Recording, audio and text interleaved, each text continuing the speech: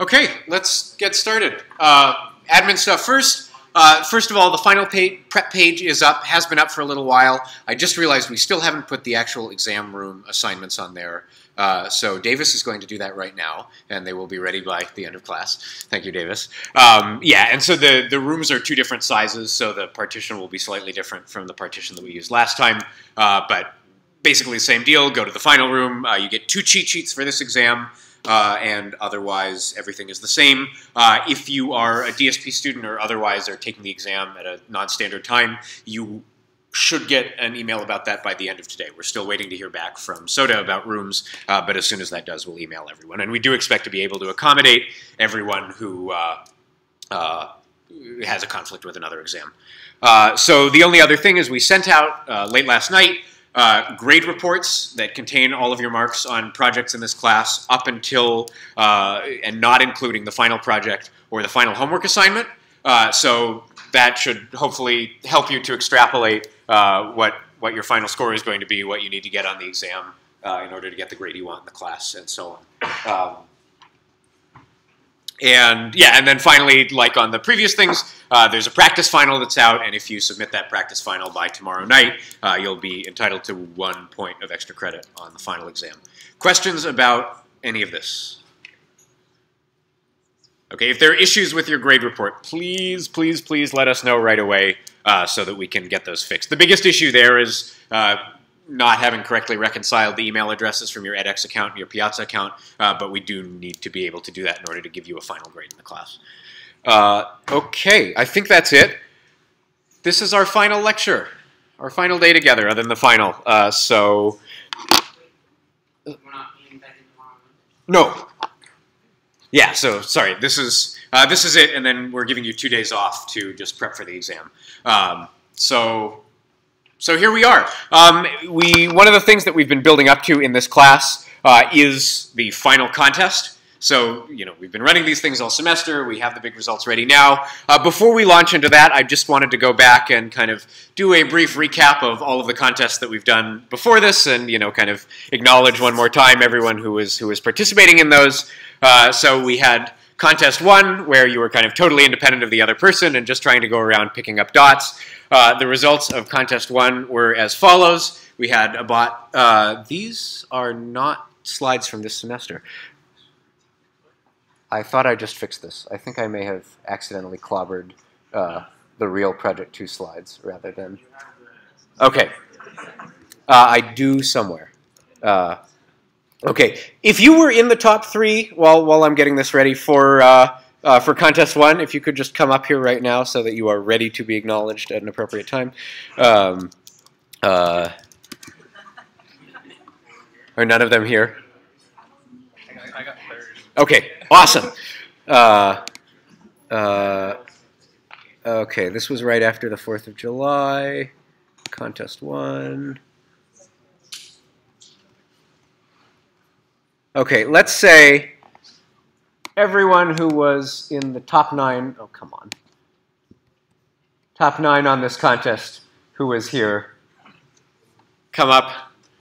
Everyone come on up. Were there only 9 releases? Sorry? Were there only 9? Possibly. Yeah, that was everyone. Okay, good. Well, everyone. And yeah, so let's have a round of applause for everyone, but especially for Robert, who was in the top 3 and our only representative from the top 3 here today. So, round of applause for Contest 1. Okay, some of you are probably going to want to stay here. Here is, no.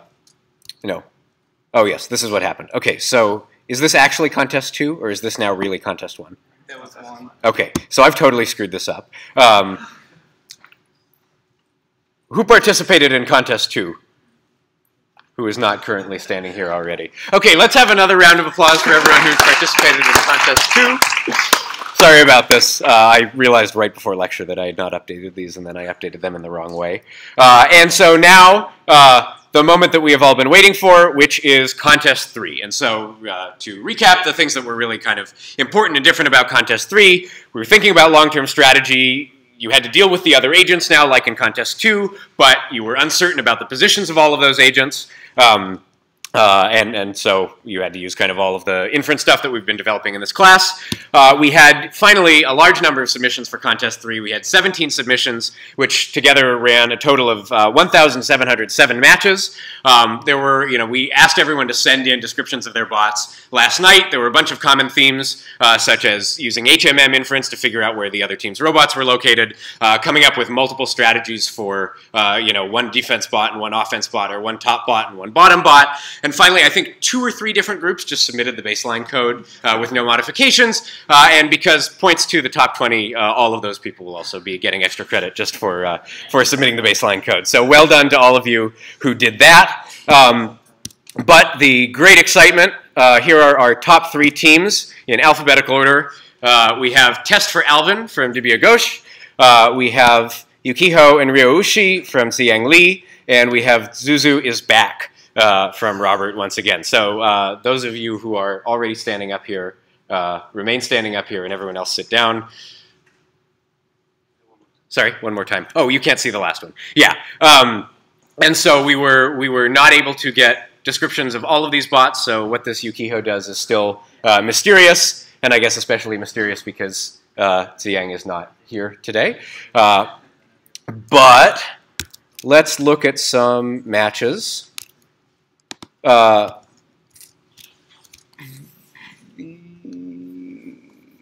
is going away.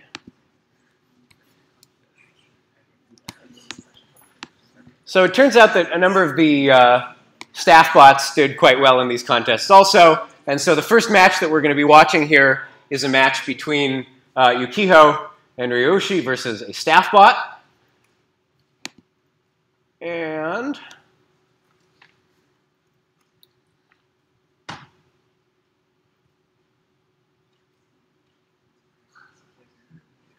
some aggressive defense.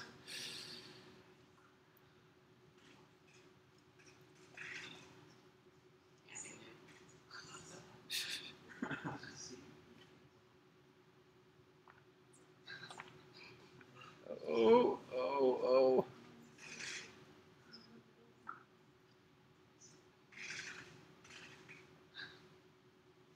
And we have a win from the red team. So beating the staff bot. And so it turns out that this is the match for 3rd place, because that beat the staff bot. So we have Zuzu versus Yukiho.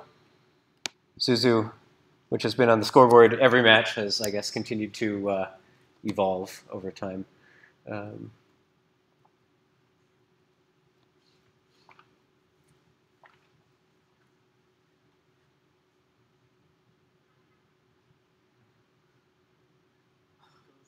Oh.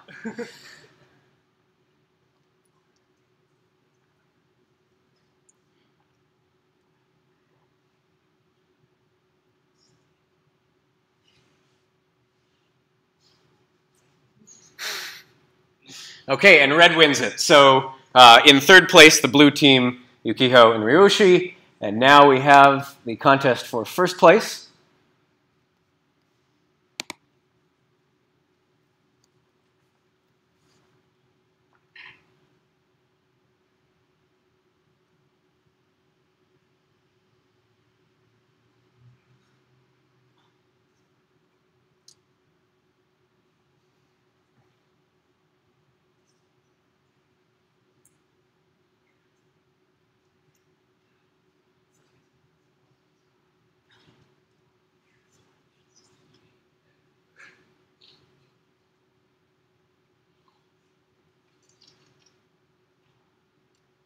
All right, so Test for Alvin wins, and so in 1st place we have Dibia, and in 2nd place we have Robert. So the final contest rankings, let's just put them all up, look like this. So let's have once more a big round of applause for everyone who participated in the contest, and congratulations especially to the 2 of you. Contest questions before we go on. Okay. That was some really high quality Pac-Man that we've seen here, and I hope you all appreciate it. Let's then move on. So yeah, one thing that people ask a lot. Oh, just dropped the pen. One thing that people ask a lot in this class is where all of this awesome clip art on all of the slides comes from, and so we wanted to acknowledge our talented artist, Katrina Yim, who I think was a student in this class several years ago and has gone on to other things, but who created all of this great art for us. The next thing that we have for you here in the general theme of Pac-Man is a goodbye present in the form of cookies. So let's pass these out. I don't know what the most efficient way to do the distribution is. Yeah, if we only have one box. Okay. Sorry? Yeah, not quite that. All right. Your taxpayer dollars at worst. Okay. You got the 3 ghosts. Oh, that's a scared ghost. It's a ghost. Who made these? Some local bakery. 200 is like 50 Yeah. I think there are 100. You will all get extra cookies if you want extra cookies. And after you've taken extra cookies and you've still had any cookies, they will be sitting on the second floor. Tiny, so there will always be more. Do not underestimate my power.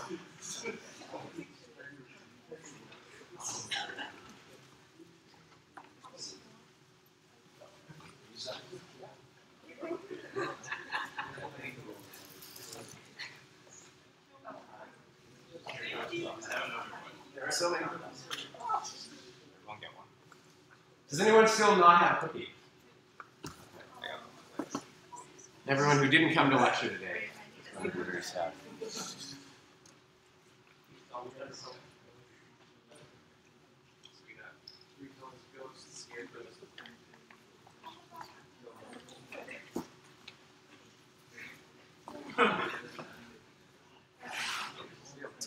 We have so many leftover cookies. Feel free to just like come up at any point during the lecture and help yourself to more cookies. Come on. For example, right now. Yeah. Come get more. Yeah.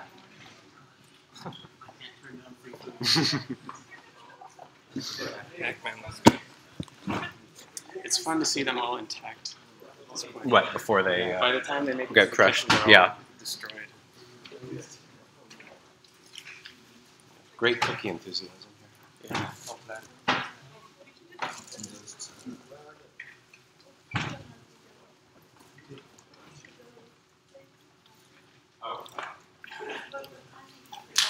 How do we partition, for example, in terms of my last name? By, yeah, last name alphabetically.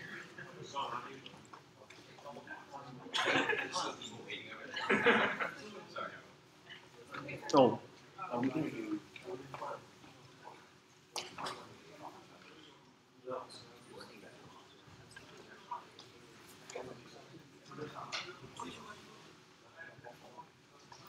If you are just now arriving, there are cookies.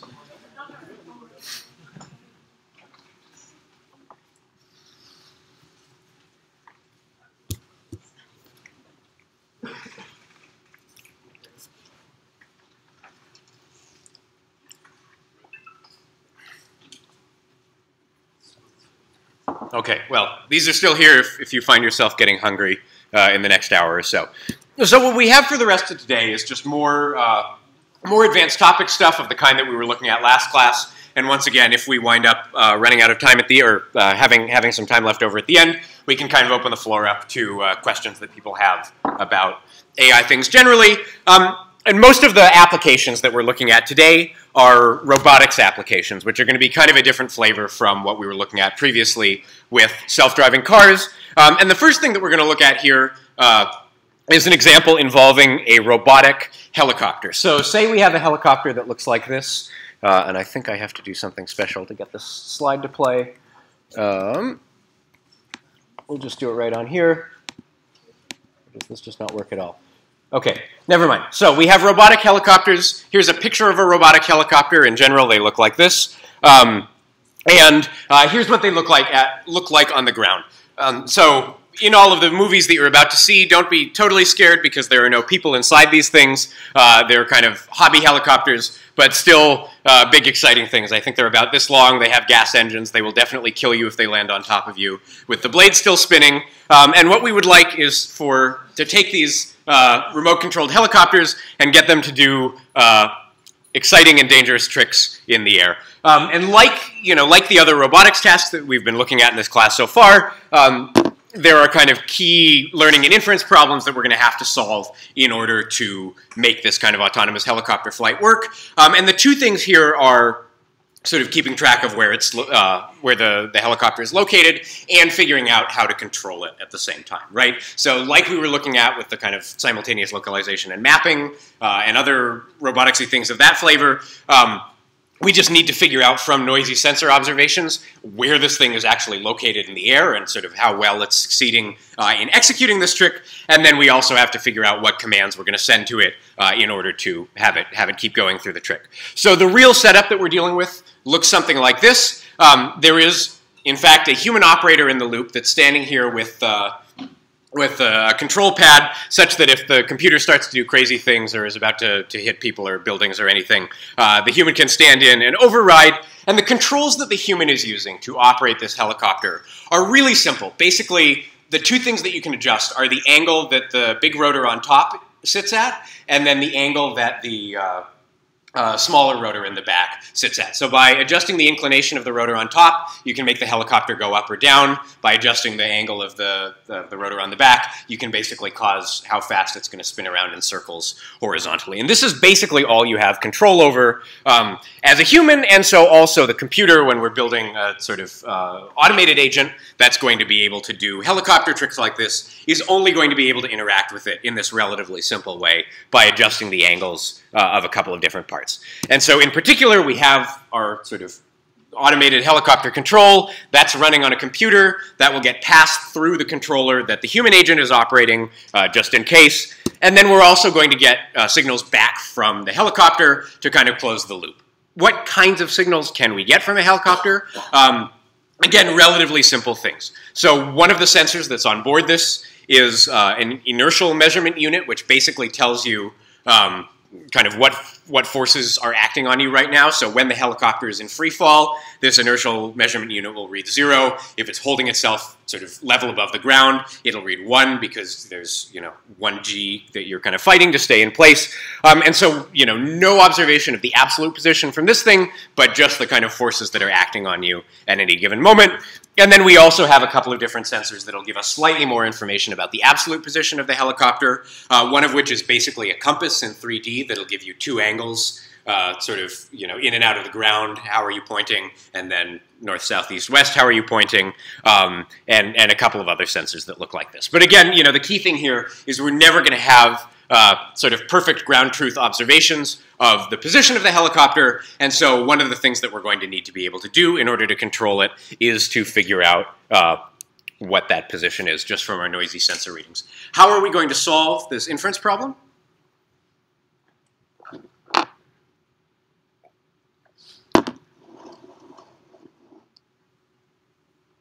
We'll have some cookie while you think.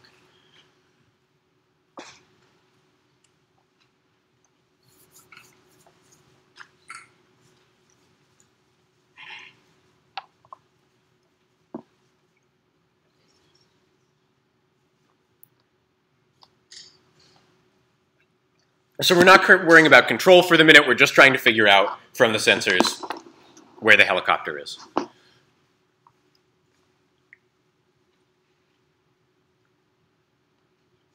Yeah.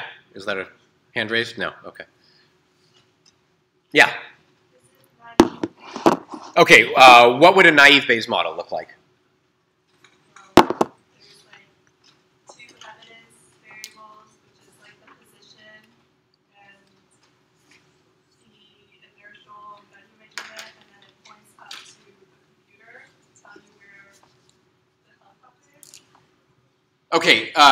So the computers, right, there's the helicopter position and there are sensor readings, right? So the computer doesn't really enter into this, but this is definitely the right idea. So let's say we have 3 nodes in the basenet. You said 1 for each of our sensors, right? Let's call those suggestively O1 and O2. Can people, maybe it would be better if I did this on the screen.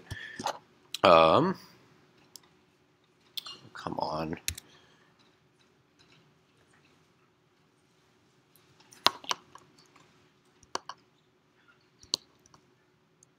Okay, so the suggestion was we're doing something that looks like a basenet. We have sensor 1, sensor 2, and what other variable do we actually care about here? The actual configuration of the helicopter, right? So some kind of state for the helicopter, and what arrows are going to go on this basenet?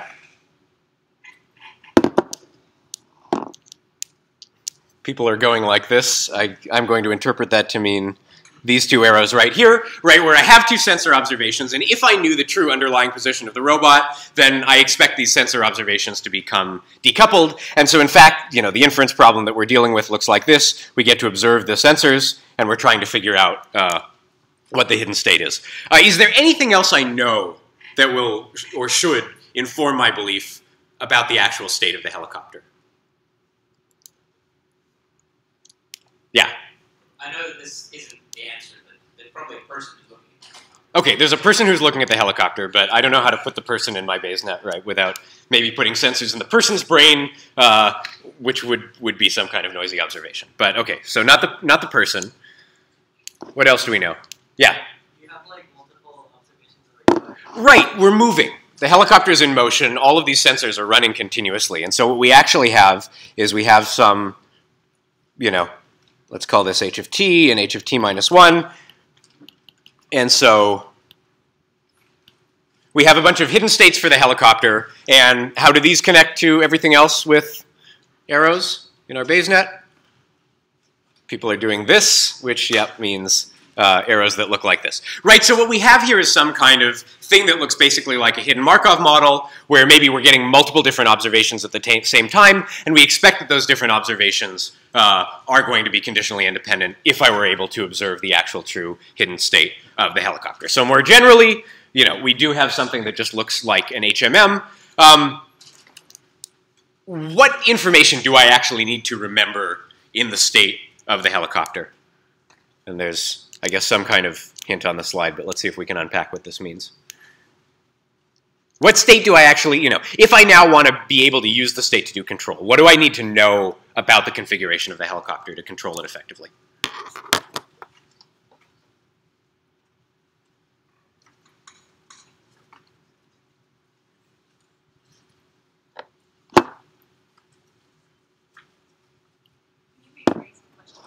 So basically, I have some state variable here that contains whatever information I'm trying to figure out about the position of the helicopter.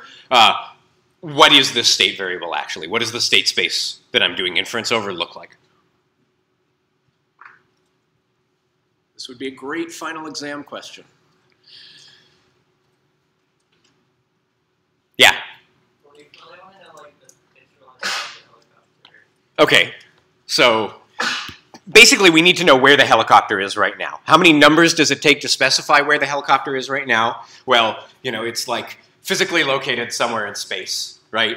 But also angles matter. And whether the helicopter is upside down or right side up is going to influence the kinds of things that we try to do with it. So we're going to have, in fact, 5 numbers specifying, or 6 numbers specifying the state of the robot, 3 saying the sort of XYZ positions, and 3 specifying the angle at which the helicopter is oriented. What else might we want? Yeah? So basically you can move like this, you can move like this, and you can move like this in the plane.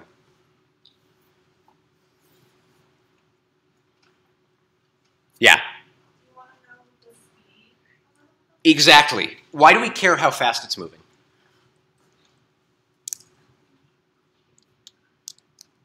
I mean, intuitively, right? If this thing is, I've turned the motors off when it's way up in the air and it's just plummeting to the ground. The signal that I need to send to it to stop it from crashing is going to be very different from if it's already been hovering a foot off the ground and I want to bring it down gently, right? So I need to know not only kind of where it is, but also how it's changing. And one other way of thinking about this, right, is just that if I wanted to write down the transition function by hand, kind of to do physics, I need, and to figure out at the next time step where this is going to be, even if I don't touch the system, I need to know both where things are located and how they are already moving to figure out where they're going to be located at the next time step. So when we write these variables with little dots on top, that's basically the first derivative of all the quantities on the left, which is going to correspond to what's the speed in the x direction, what's the speed in the y direction, what's the speed in the z direction, and then also how fast is it rotating around these various angles. Okay, so this is our state space for the HMM. We're gonna, for this emission distribution here, gonna have some kind of sensor model that knows for my gyroscope and for maybe some cameras that I have off to the side and for this accelerometer that we had in here. How are those? What are those readings going to look like given the actual state of the robot? And then the last thing that we need for a hidden Markov model is some kind of transition distribution. And this is going to be something really complicated, right? Because what we need is something that tells me, oh, the pencil is about to die, which is a thing that can happen. We'll plug that in while we're waiting.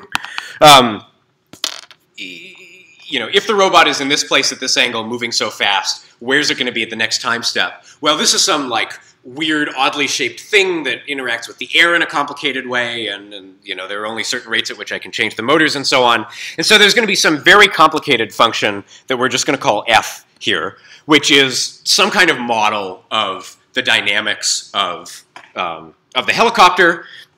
And because we know that this model is not going to be perfect because physics is hard, we're just going to introduce a noise term here that we've called W that says basically we think it's going to move in the way specified by F, but we might be wrong, and our uncertainty about how that motion is going to happen is going to be specified by W here. How might I build this F function?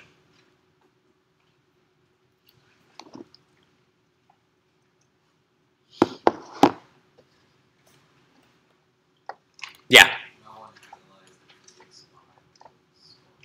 Right, so I could sort of write down a physical model of my robot, and I could do a bunch of really hard math to figure out here's how the air interacts with the propellers, and here's what happens if I'm increasing the speed or decreasing the speed or whatever. So one thing to do would just be to sort of sit down offline and analytically write down a model of how the robot's going to move. What else could we do? Yeah. Okay, and so I've run the robot a bunch of times. I have traces of the robot's behavior, and what am I going to do now? Then you could be like, if the helicopter is in this state, and I press this button, I observed it going to this other state.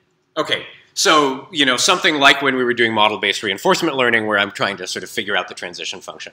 Remember here that my state space is continuous, right? I have some real number for x, some real number for y, some real number for z. So it's not going to be enough to just say, I was in state 23, and 10% of the time I wound up in state 24, both because there's a huge number of variables, right? And even if it were discrete, we couldn't write down that whole table, and because, in fact, they are not discrete. So what else could we do? But this is in the right direction.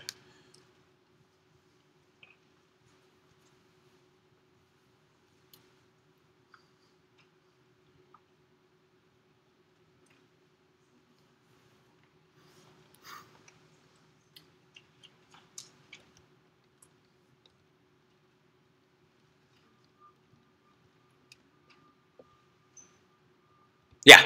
Okay, like he said, you could start off with a lot of randomized tests. Mm-hmm. But then you could make decaying rate of value of how much each test adds the likelihood of whatever happening in the future. Okay. So what does this look like? Basically, I'm in because this is in the right direction. So I'm currently in some state X. And I have a bunch of tests that tell me, previously before I was at some x1 and I wound up in x2, and then I was in some x3 and I wound up in x4, and so on and so forth. And these are all just big vectors of real valued numbers. So what do I do with my x1 and my x3 to predict where this is going to go at the next step.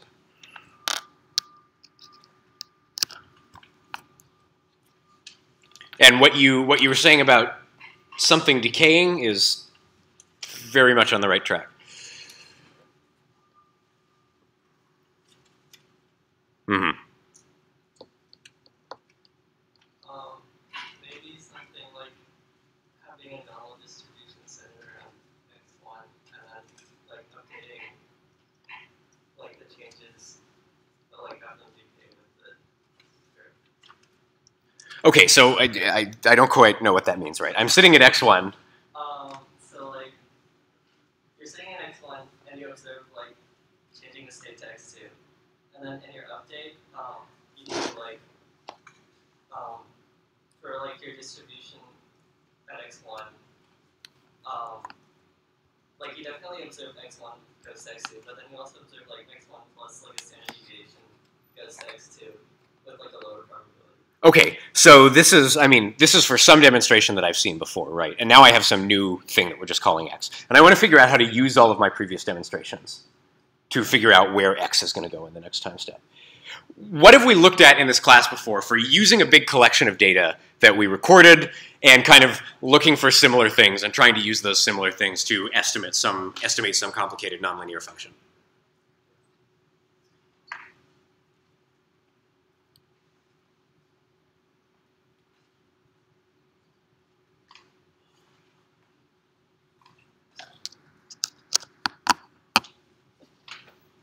Yeah. I'm telling you we're at state x, and I want to know where I'm going to be at the next time step. And I've seen a bunch of other observations.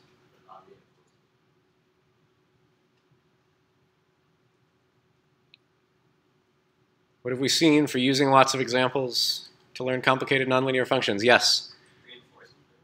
Okay, reinforcement learning. Is this a reinforcement learning setup, though?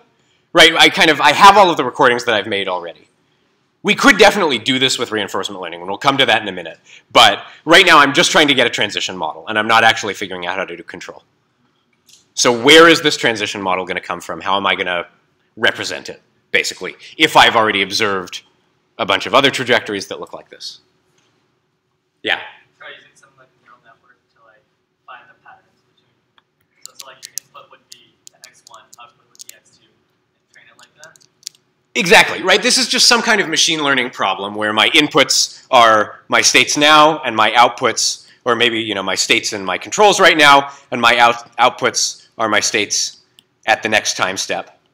Right? So input here, output here, and this is just some kind of function that I'm trying to learn from data. And we could do that with a neural network. We could do that with some kind of nearest neighbors or kernel-based approach, right? Any of the things that we've seen in this class for solving machine learning as a classification problem, you can just drop in right here and say, what I want to predict from this x at time t is x at time t plus 1, given everything that we've observed so far. So we can acquire this transition model from data. And this is a really powerful thing, and we're going to look at it in a minute. Okay, so now we have our questions about what we've done here. Yeah? So we have a bunch of observations, and then so from there we get probabilities. Yeah, I mean, you could either try to learn a probability distribution, or you could, and so like when we were looking at the softmax loss in the second neural nets lecture, right, that's something where you're sort of learning to predict the right conditional probability distribution. We could use a similar loss here if you want a distribution over next states, or you could even just learn some kind of deterministic thing, although in practice that's going to be less useful. Another question. We could always know where the helicopter is if we smash it. Yes, but then it won't do fancy tricks, and we're trying to get it to do fancy tricks. Fine, fancy tricks. We'll look at some videos of fancy tricks in a minute. Okay. Question? No. Okay. So this is solving the problem of inferring where the helicopter is located. But at the end of the day, what we do actually want to do is figure out how to control it.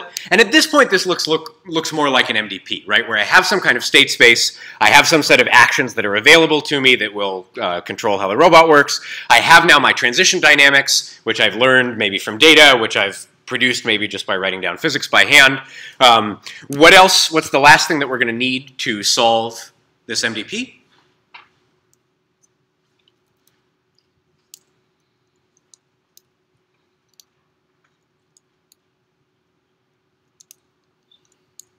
Yeah, a reward function. Excellent. So what kind of reward would be appropriate, say, if I just want to get the helicopter to hover at some fixed position in space? So I'm going to design my reward function. It takes in a state, and it's going to output some score. And basically, what is the reward function I should choose so that this hovering behavior is the optimal policy? Yeah.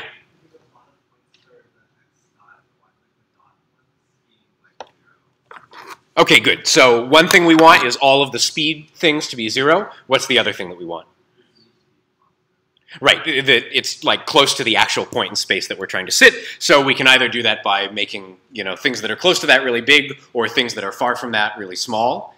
And so this is exactly what you said here, but with a negative sign in front of it, right? That there's going to be a penalty for deviating from my target position x star, and there's going to be a penalty for having any of these speeds deviate from 0. And so sure enough, if we do something like this,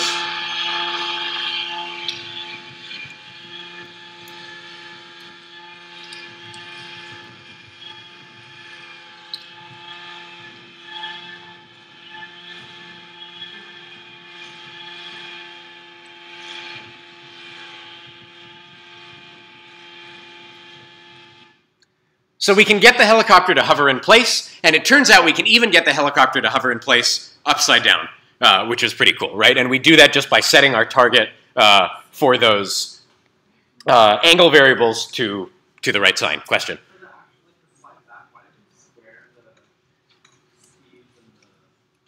Right here. So what else could we plug in there? Like, what would be another reward that we might want to use instead of squaring them?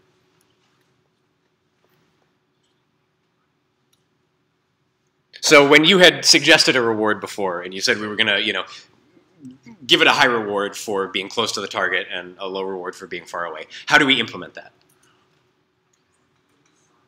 Sorry? Right, what this says is that basically if x is too far away in one direction or too far in the other direction, then this whole quantity will be positive. So with a negative sign out in front, the whole reward is negative. So I guess the sort of short answer to that question is that there are lots of other reward functions you could define that will have this property, right? We could also penalize the absolute value of the distance between x and x squared. The sort of slightly more complicated answer to that question is that even in continuous state spaces, if all of your rewards are quadratic like this, then it's really easy to calculate the optimal policy under certain assumptions. And so of all rewards that are this shape, quadratic rewards happen to work out nicely mathematically. But the key thing here is just we do want it to be the case that if you deviate in either direction, you get this kind of penalty. Right, and what we have down here is just like x dot minus 0, which is where those come from. Okay, so there's that. And so this will work for hovering.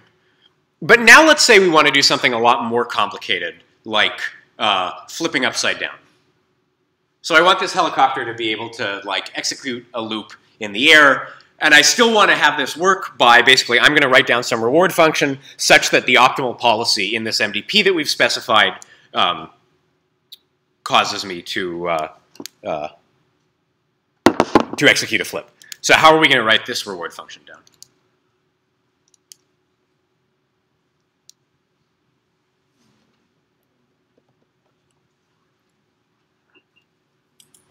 Yeah. So like, let's say it's trying to like do a loop around some center, make sure like it always maintains a distance for the center, and then it's like the velocity that it is like tangential to the way that it's rotating. So like just like emulate circular motion. Okay. So the suggestion here is basically I want to be here. I want the robot or the helicopter to move like this. So I can write down this particular reward function by saying you get points for basically having velocity features that move you in this direction and points for state features that have you moving out at some fixed distance. Okay, and this will, it turns out that in this case there's just like a kind of fixed reward function for which the sort of right long-term behavior is to move around. But what if we want to do some kind of more complicated trick that maybe looks like this? Yeah. Polynomials. Polynomials. What does that mean? You can make a function and that traces a specific path along the air and get a reward for being on that. Okay, good. So this is exactly right. But what's the catch? That's not a helpful question. The catch is, if we specify our reward function by saying, here is a path for you to follow, then the reward is going to be changing over time. And the reward you get for being in this state at time t equals 0 is going to be high, but the reward you get for being in this state when we actually want you to be done with the loop and be over here is going to be low. So we can fix a path, and then we can write down basically a changing reward function, a non-stationary reward function, and use that to solve our MDP instead. You can go back and look at all your notes again and basically persuade yourself that even if we make this change to the normal MDP setup, all of the inference rules that we've been looking at before, the Bellman backup, all that, nothing is going to change. And we just need to say some way of querying when I'm at time t, what is my reward supposed to look like right now? Questions about how that works? Okay, good. So what we have here is some kind of target trajectory that we want to be able to follow. This is not updating. We have some target trajectory that we want to be able to follow, but we need to figure out what that target trajectory is.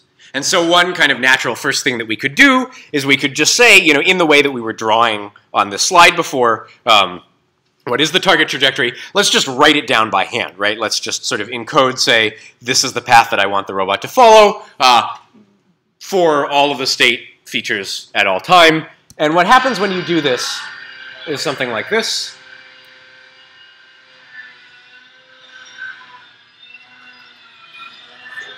Where it starts out okay, and then becomes less okay as time goes by. The reason for this is that for all flips that you might write down on a piece of paper, it's not guaranteed to be the case that those flips are actually physically executable, right? Some ways of doing this maneuver can actually be done using our model of the helicopter, and some of them can't. And so what we really need is, some way of kind of figuring out what the valid ways of executing this motion are. And it turns out our intuition about how this transition model works is not good enough to just do this by hand. So one other thing we could do is we can say, well, it turns out this is something that humans are actually able to do reasonably effectively. That, sort of skilled amateur fake helicopter pilots, or whatever you call people who do this, can do all of these crazy tricks that we're trying to get our thing to execute. So why don't we just get some demonstrations from a human and use those to figure out what path we should be following instead. And so you put your sensors on the robot, you do your HMM inference, whatever, to figure this out.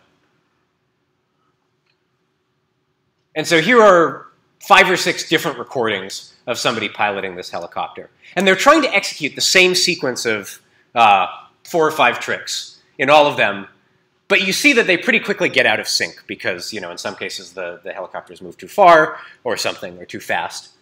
And so it turns out to be easy for people to do this, but hard for people to be able to do this reproducibly. And some of these trajectories are better than others, but they all basically do the thing that we're trying to do here.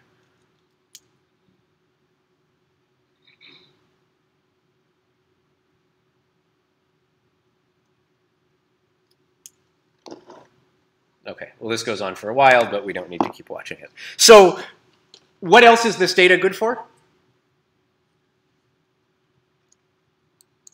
We've talked about it already. Sorry? Training, right. When we are learning this transition function, when we're learning the dynamics model, the kind of data we need to estimate the dynamics model looks exactly like this, right? Where I know from my sensors that at time t I was here, and at time t+1 I was here. So we can collect a bunch of these demonstrations. And the problem is that these demonstrations are all different, and if we kind of look at the loops that they want to draw, sometimes they look like this, sometimes they look like this, sometimes they look like this. So if I'm just trying to kind of estimate a target for where the helicopter is supposed to be at all time, and I average these things together, I'm going to get something that's totally nonsense because I'm taking a bunch of these nonlinear things and I'm smushing them together, and I'm probably just going to get a, like, you know, well, most of the time the helicopter was here and then it went up a little bit and went down. And so the average of these things will not necessarily look like any individual one. So what we're going to need if we want to sort of learn a good trajectory from a bunch of human examples is some way of taking all of these sort of low quality examples that we've observed and cleaning them up and getting some kind of like good consensus. Here's really the target trajectory that you want the helicopter to execute. And it turns out, I'm going to erase all of this, that we basically have all the tools to do this already, and it's going to look a little bit like HMM inference. So what I have here is I have demo 1 that says, you know, at some time the helicopter was here, some other time it was here, some other time it was here, so on for demonstration 1, and then we have another demonstration 2, and they might not be time aligned, they might not even be the same length, right? But ultimately the same sequence is getting executed. And what we imagine is going on here is that there's something that looks like an HMM, where I have a hidden sequence of true poses that are really what the helicopter pilot was trying to execute, and what I got to observe was their kind of noisy version of that, which was basically just a time-distorted and maybe a little bit space-distorted version of this similarly. So what we can do is we can say, first let's just like, you know, maybe starting with the model that we wrote by hand without looking at any human data, specify here is a plausible target trajectory that the human was actually trying to follow. And here's the real demonstration. And then we're going to do something, and then we're going to do a two-step algorithm that actually looks a little bit like what we were doing in the music case and a little bit like what we were doing in k-means. So what we're going to do first is we're going to say, okay, let's take each of these hidden poses and in all of the real demonstrations, figure out which of these real demonstrations we actually think, you know, when I'm seeing this frame, what frame of the underlying true plan did that come from? When I see this frame, what frame of the underlying true plan did that actually come from? And we're going to do that for all of the frames in all of the demonstrations that we have. How do we solve this inference problem?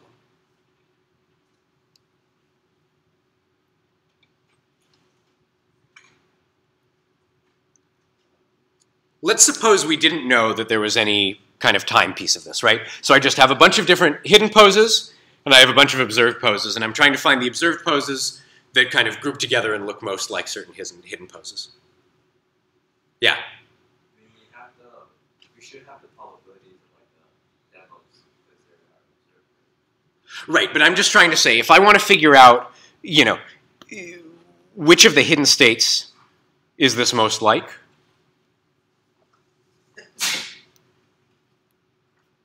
Does that make sense?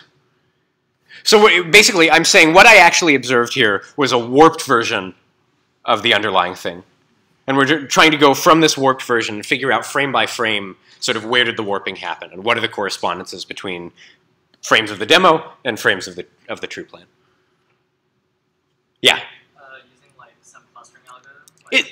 Yeah, that's exactly right. It looks like clustering, right? Where kind of I imagine that these are my cluster centers, my prototypes for what things should look like, and what I actually get to observe are kind of noisy versions of those, and I'm trying to say, here are two frames that get grouped together, or, you know, here are maybe two frames from the same demonstration that should get grouped together. It turns out that we can use something that looks very similar to k-means, but also takes into account the transition structure here, and the fact that this is really an HMM rather than just a bunch of independent things. And so that's one step of this inference algorithm, and it gives us an alignment between the hidden true demonstration and all of the real noisy demonstrations that we've actually been able to observe. So this is step one of the algorithm. And step two of the algorithm is going to say, okay, knowing that this is actually aligned to you know, these two positions, that this is actually aligned to these two positions, and so on, let's come up with better estimates for these hidden states based on the things that they're aligned to. And so now we might get something that looks like this. And we can go back and forth between these two steps. And overall, you can again think of this as some kind of hill climbing process like we were looking at for k-means or for the music thing. And eventually what we're going to wind up with is a really high quality alignment between our hidden trajectory and the demonstrations. And it's not only aligned and tells us kind of how to reshape those demonstrations, but it also tells us what the kind of consensus version of the moves that we were trying to execute was. Yeah? Or the clustering, what would you be clustering on features? Or the states, right? We can take this state vector and treat it like the feature vector that we were using for k-means. Or we could define extra features if we wanted. Oh, okay. Yeah. So when we do this, if we take all of our oh, yeah, sorry, question. In this example, why don't the outcomes point back to the backbone?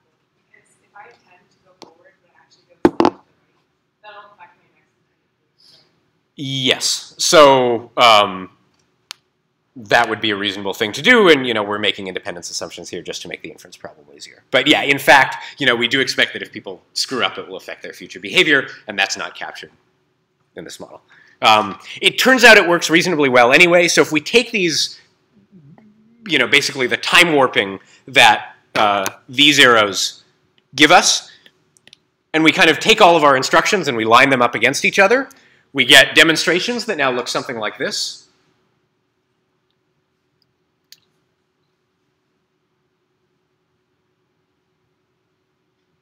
And you'll notice here that this is much cleaner, right? They're all kind of executing the same trick at the same time. They're kind of staying in the same location in space.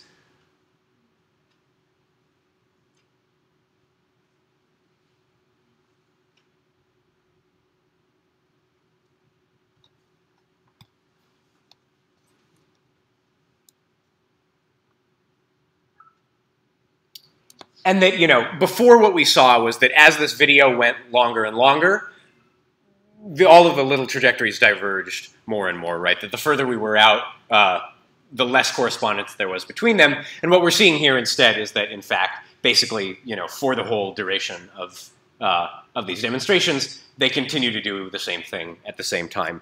And what's cool is we actually take all of these and we look at the consensus trajectory that we get out by sort of filling in what was actually along the backbone to generate all these noisy examples we saw. We see that the consensus demonstration, which is shown in black here, is much cleaner, much nicer than any of the individual demonstrations that we had to train off of, but is still going to have the property that it's actually kind of physically executable. And so putting it all together, we get this.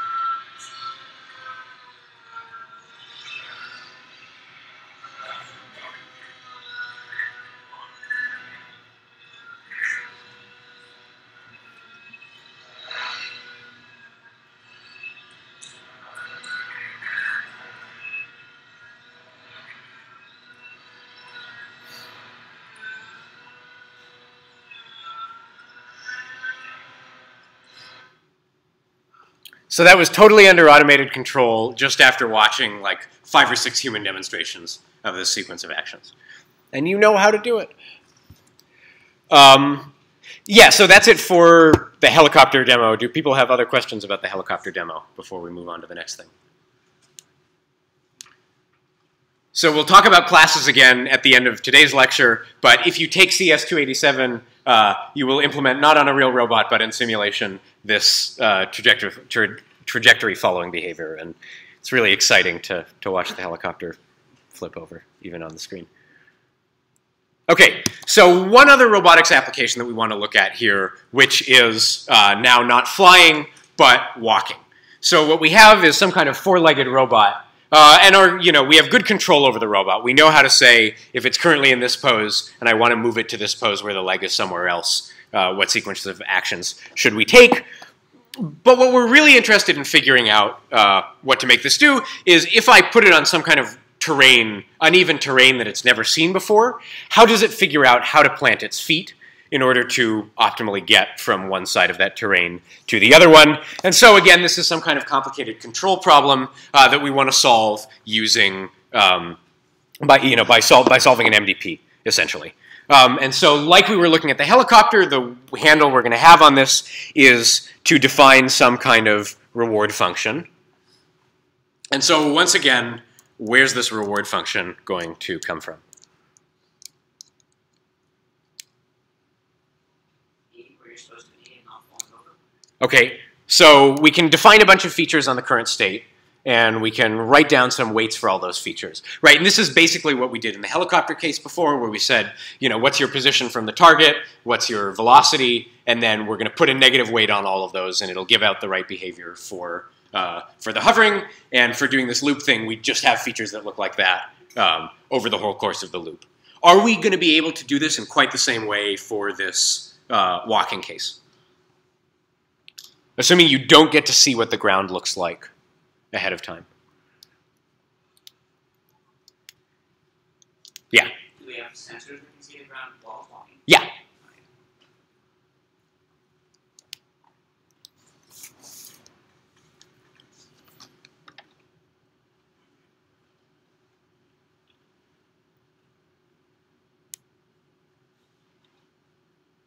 Yeah. Why wouldn't we be able to?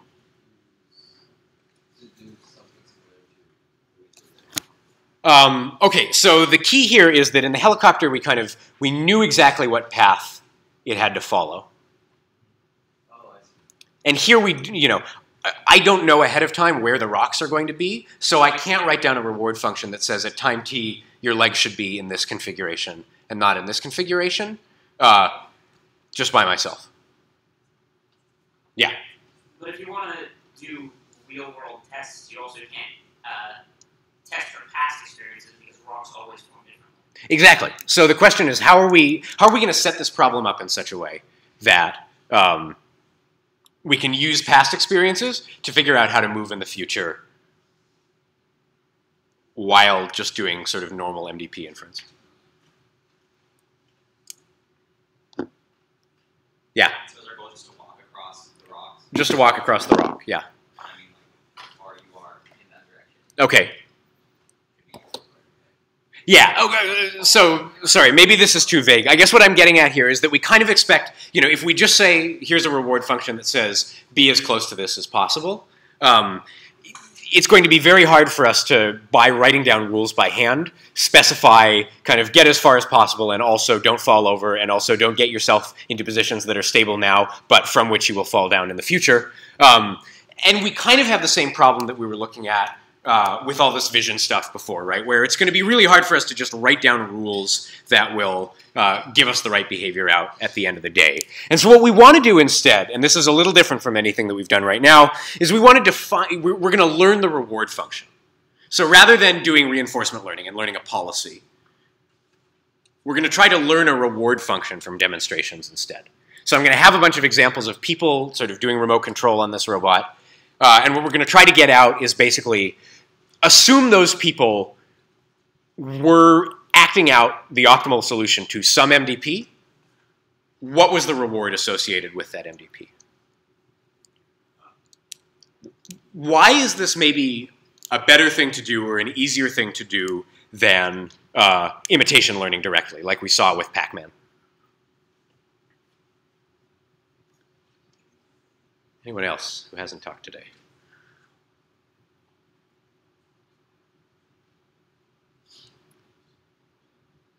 The question is, what's the advantage of specifying this behavior in terms of a reward function instead of directly memorizing a policy and not bothering with any of this MDP stuff at all?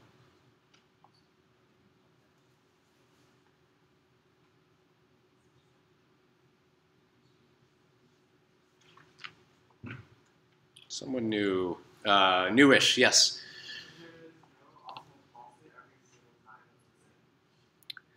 What do you mean by there's no optimal policy? Like, there is no, well, there is an optimal policy, but it's not the same for every configuration of the train. Okay, so the sequence of motions that I might want to execute is not going to be the same. But if I'm just learning a reflex behavior that says, here are the current states of the environment, where do I put my foot next, without doing MDP inference, that'll also behave differently when I put it down in different environments, depending on the features I define, right?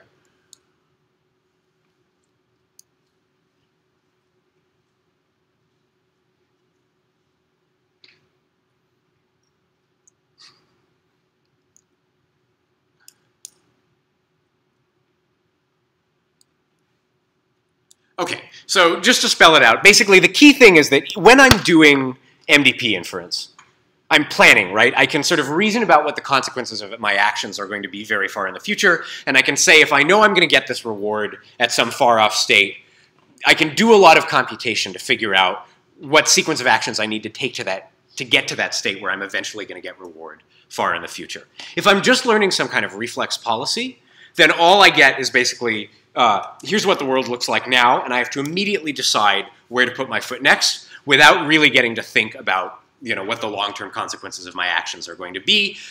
So to the extent that I'm able to figure out how to do the right thing, it's because I have to be able to kind of memorize from every state what was the thing that I had to do next to get me the right behavior long in the future. This is a thing that we can get out of reinforcement learning algorithms sometimes if we have a sufficiently rich model class. But in this situation, it's not going to have a chance to be walking around on the rocks many times, falling over, before it finally gets across, right? It has to do this right the first time. And so by trying to do the learning on the reward function and then running MDP inference, it can do a lot more kind of interesting look-ahead long-term reinforcement or long-term reasoning behavior than if it was just learning some reflex policy instead. So this thing that we do here in terms of learning the reward function is called inverse reinforcement learning because instead of learning the policy, what we're learning is the reward function, and then the policy is just going to fall out of that. In particular, this is going to look like the following. We're going to get a bunch of demonstrations of paths across this terrain. We're going to do some kind of apprenticeship learning, which here we're trying to reproduce the reward function to figure this out. And then when I get a new testing terrain, I'm going to just be able to fire features on that. I'm going to define my reward in terms of features that look both at the state of the robot and the sort of configuration of the world into which the robot has been placed. And we're going to do MDP inference on the fly in this new environment. So here's what that looks like. If we try to set the weights by hand,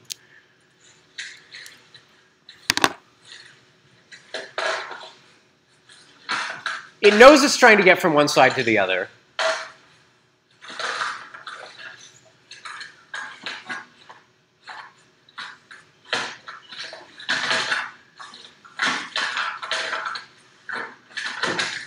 But it can't really do it.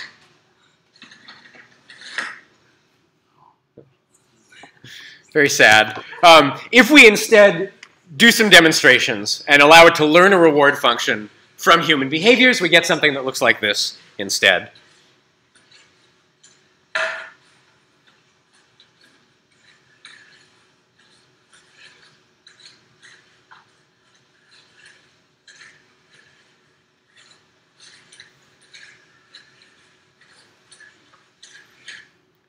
And so it successfully makes it across. And so this is another kind of hard control problem that we're able to solve using a lot of the tools that we've looked at in this class, but that's kind of a generalization of what we saw with reinforcement learning and MDPs to the case where it's the reward function itself that you are trying to recover.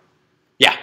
I feel like you could have it learn itself if it just had better feet, because it wasn't sticking to its right at all. Okay, but like we have the robot that we're given, and at the end of the day, we want to be able to learn kind of policies generically and do the best we can for any kind of hardware. So, so that's the problem we're trying to solve. Another question? Okay. Yeah. So I'm not too certain about what's going on. Like, how does it learn the reward function? So the details of this are a little complicated, and I would encourage you to take a robotics class in the future if you want. But basically, you can set up a learning problem that looks kind of like what we were doing before, where you do perceptron-style updates that's basically what's the score of the path of the solution that my model prefers under the current weights, and what's the score of the demonstration provided by the human, and then update the weights in such a way that you try to prefer all of the human demonstrations to all other demonstrations. And so there's an update rule for this that looks a lot like a kind of structured version of the perceptron update. So it's kind of like a repetition kind of thing. Yeah, exactly, exactly. So we're getting demonstrations. And it's just a question of what we do with those. Yeah? Can we extend this to a model where, say, like, I mean, so far, like, the helicopter and this, like, a human has been able to control the robot and been able to get it across. Can we, like, apply, like, I guess, modify the technique so a human can almost do it, but, like, they can't get it across, but still try to pick up techniques from the human's behavior, but still not fail the way the human does? Yeah, so I mean, there's a whole range where you say, here's training data, get close to this, initialize with it, and then maybe start doing reinforcement learning of your own and do a little more explanation or exploration to kind of, basically use humans to put you in the right part of the policy space and then explore around there. Yeah, I mean, this is something that people still really work on right now. And, one thing that's especially important is we want things that are provably safe. And we want to be able to get guarantees a lot of the time that, like, if there is some category of behavior that the humans are clearly afraid of and never demonstrate, that the robot will be able to learn without, having to sort of see that failure mode a lot of times while doing reinforcement learning, just to never do that, right? Well, you had the example on the homework where the thing's trying to walk from one side of the bridge to the other, and sometimes it falls off the bridge into the fire.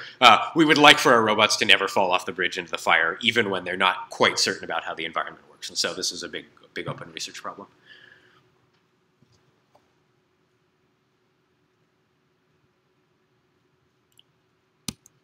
Okay. What we have left are a couple of slides of robots doing cool things, which we may or may not have time to actually talk about, but here's one.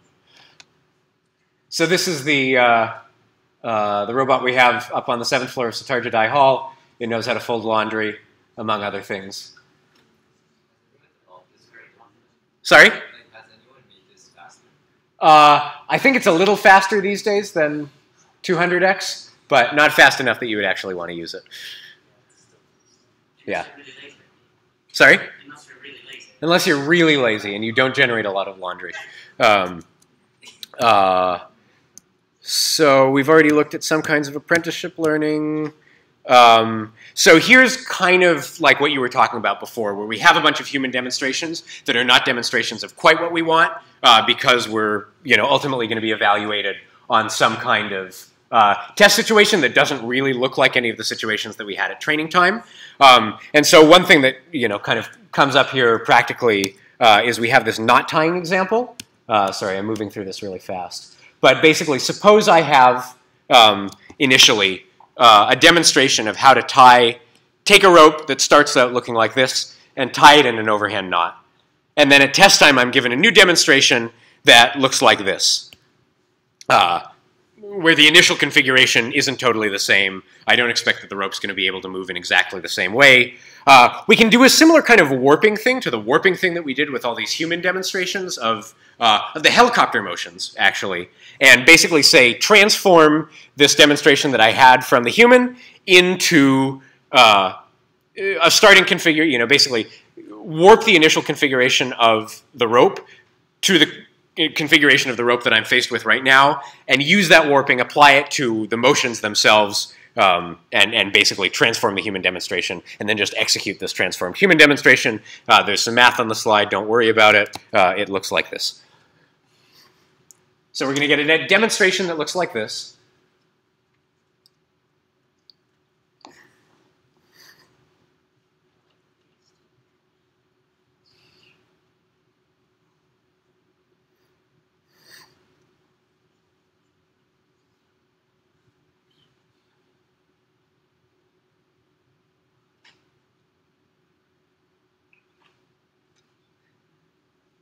So there's a knot tied. And now we've given it some totally different looking rope.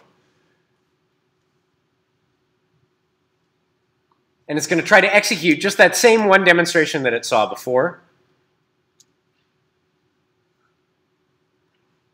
And notice, right, that if it were kind of literally going through the same motions, it wouldn't grab the rope at all. It would totally miss it and do something unpredictable. But by solving this transfer problem, it is able to successfully tie the knot by itself. And so it can do more complicated knots, just very slowly.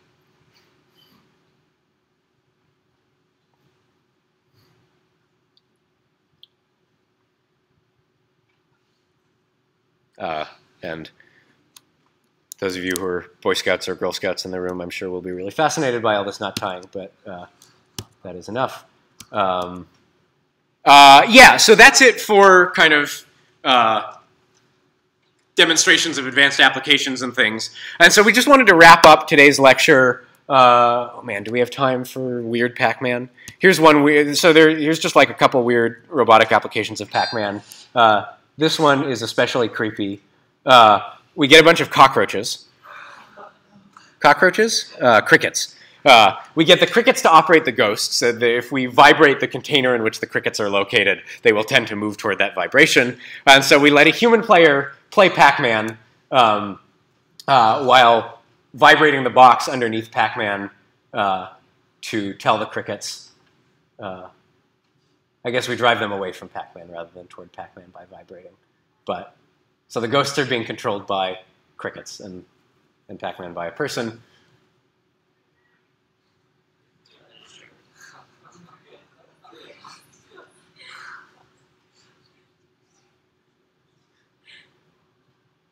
The crickets don't really understand the rules. Sometimes they climb over the walls.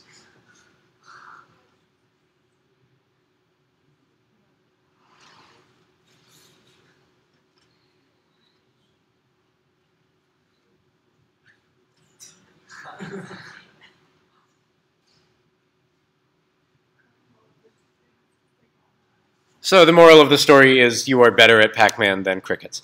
That's it.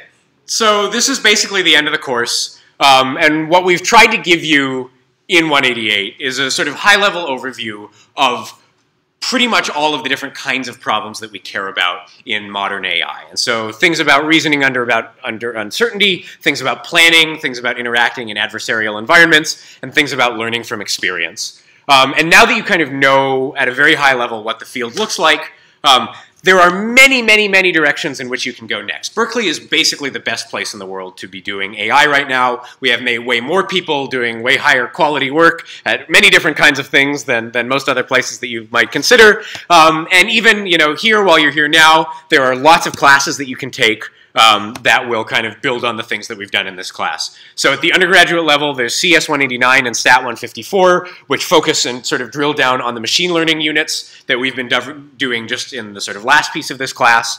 A lot of what we do in AI, as you've seen here, involves probability sort of in a general way. And so if you want to keep going in this, I would encourage you to take as many probability and statistics classes as you can right now. There are whole courses on optimization. If you're a cognitive scientist and you're interested in using these kinds of models to figure out how they apply to human cognition or what we can improve about our models by using what we know about human cognition, there are cog-sci classes, there are theory classes where you're just doing math, and then there's all kinds of application areas. There's vision, there's robotics, there's language, and many, many more things. So I encourage you all, while you are here, to take advantage of the many wonderful resources that Berkeley has for you. The other thing is that lots of people love to get undergrads involved in research projects. And so if you like what you've seen here and you want to do it more in a kind of hands-on way, I encourage you to get set up with some kind of research group, and you can come talk to us about who the right person is to contact for your interests. Davis and I, so admin stuff, office hours are happening as normal this week. Sections are happening as normal this week, basically functioning as extra office hours. After the final exam is over, and we'll post these details soon, Davis and I are going to be hosting additional office hours to which you are encouraged to come, but at which you may not ask any questions about CS 188 course material that are just about sort of informing yourself about AI in general and figuring out what steps to take next. if you want to take next steps. So here, Davis, come up since this is the very end. Yeah, we hope this has been a good experience for you. We hope that you will continue to get in touch with us if you have more questions about how all this works. And we hope you all go out and do AI in the real world in the future. Final thoughts? Oh, you said it pretty well. Okay. Yeah. I have nothing to add to that. That's pretty good.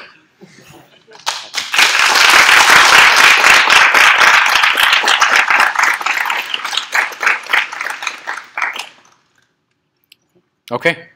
Good luck on the final. We'll see you all on Thursday. Please fill out course surveys. They're very important. And grab another cookie. Yeah, or 3.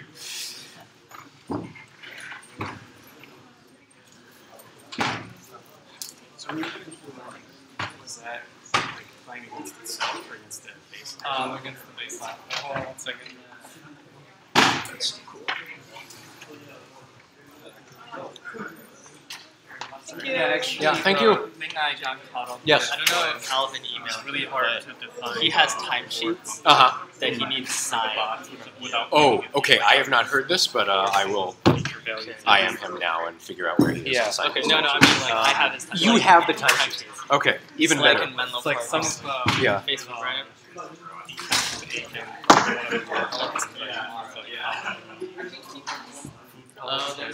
other people can like how many is he carrying and like subtract the score. Davis, do you have a pen? Oh, no, I just, Pen, yeah.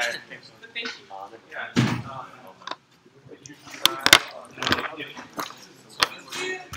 Thank you.